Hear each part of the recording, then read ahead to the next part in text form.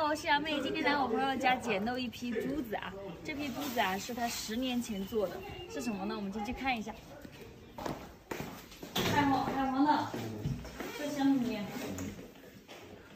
哎，上面的上来的这个是打不住了，这个是檀香。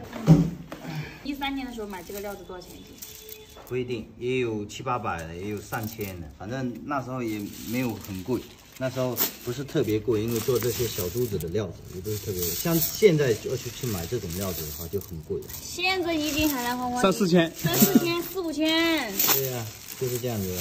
那你，然后你看像这个再磨出来的话，特别紫，特别紫是吧？你看，特别紫。这是，然后像这一把，这油性也特别好。这个花纹还不错，然后后面做2批，我都直接没去穿了。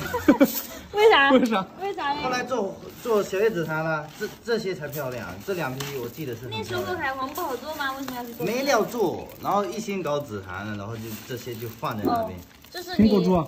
对啊，全是我们当时就做这一个尺寸。好紫，你看这个颜色好紫啊！10年前的珠子能这么紫，泛紫，10年前的珠子还能这么泛紫。哎，这个你看，像很紫，像这种珠子，现在一条都几千块的珠子，但是反正没去搞，就一直丢在这里。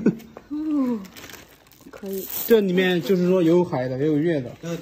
就混了是吧？对，你那檀香我看一下，檀香太久了，香味还是有，香味还是有，香味有。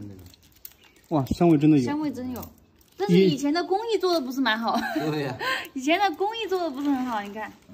都多少钱一条给我？综合一个价格。对呀，你让我。反正我们就按108克算嘛，然后点珠串，一串按350，最低的。一串350。把这个剔掉。那个送给你的，无所谓的。2、4、6条，好，6条。其他的我们就点数啊，这几条，其他的就点数，一条按350，最低的，可以。1分钱不能。那老山檀呢？老山檀的话，俺家老山檀也丑，我说实话没看起，因为那珠形太丑了。